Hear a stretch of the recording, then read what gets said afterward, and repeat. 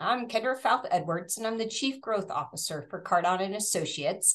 And I'm excited today to have Pamela Dunlap with us for our CarDon Resource Hub. And today we're going to talk a little bit about one of the main questions and things I hear a lot. I'm at the age now that a lot of my friends find themselves with either their parents or a caregiver finding themselves having to find a short-term rehab stay after surgery or after a hospitalization, and they have to make quick decisions. And they're thinking, where do I go? How do I go about finding the best place that's fit for where I am? So I'm excited to have Pamela here today to kind of talk about, she's a elder care and wellness specialist and very informed and has been doing this a long time. So I'd love to hear your ideas and your tips, Pamela, for people that find themselves in that situation. Thank you, Kendra, for having me. As an elder care consultant, helping seniors rehab to wellness is definitely my passion.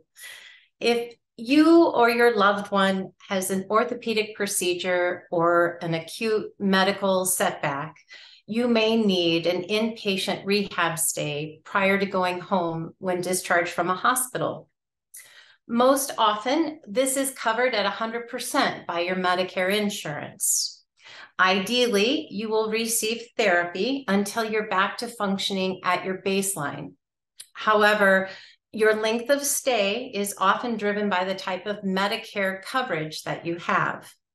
Some seniors choose to change their Medicare replacement plan to back to traditional Medicare coverage to receive fuller coverage of inpatient rehab and in-home and outpatient therapy. Contact Medicare for more information and to learn how a hospitalization and need for inpatient rehab may be a qualifying event for coverage change. Now, how do I choose a rehab unit that is right for me? If you know in advance that you're going to need inpatient rehab, post a medical or an orthopedic procedure, you can visit a couple of places on your own to find the right one for you. If you are in a hospital and your need is unexpected, you may request that a friend or a family member visit a couple of places on your behalf.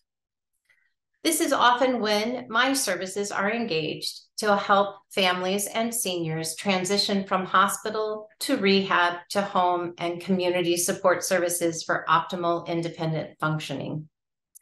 What do you look for when you're visiting a rehab center? I would suggest meeting the team. The ideal scenario would be being introduced to the rehab director. The rehab director oversees the therapists and sets the expectations for outcomes for the rehab department.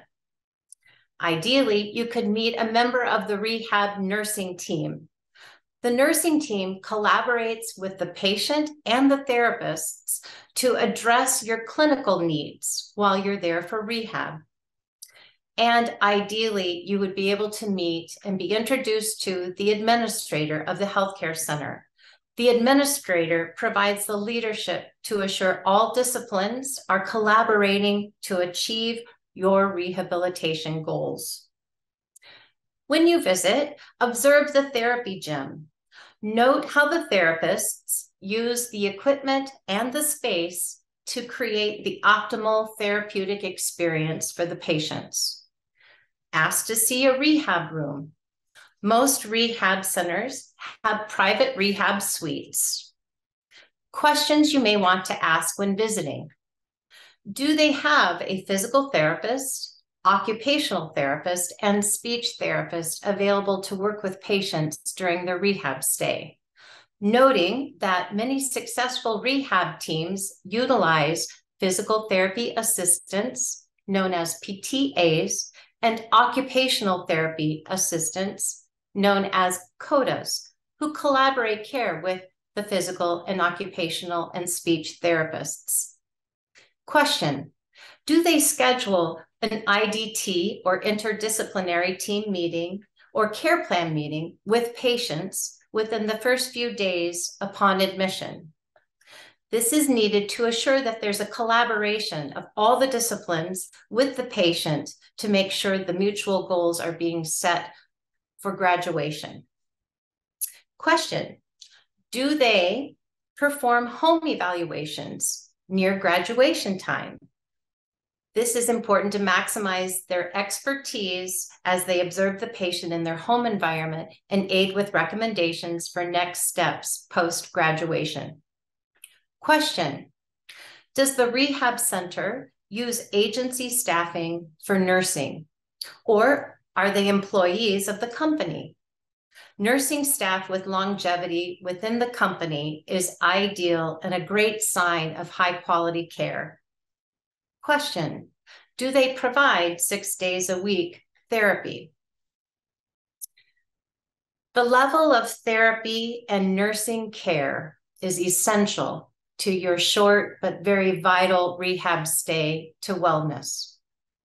Physical plant, old or new, gourmet food, fancy decor are not the focus when choosing the right rehab.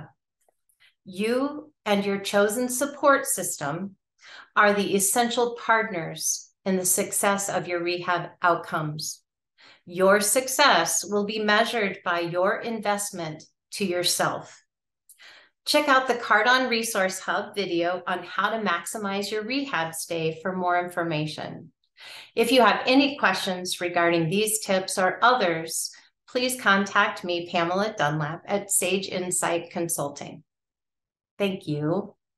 Thank you, Pamela. I think one of the things I would add to that list, it was so comprehensive. I think also one of the other questions I would ask, how often is your medical provider, nurse practitioner rounding or visiting the community? I think that's just important, for, especially for our short-term rehab with the goal of getting home, and how often are they there to see them? That's a great addition. Absolutely. Knowing they're available for those medical questions during your stay, because your stay is going to be short and you want to know the frequency of the visits of the nurse practitioner and or physician. You're right.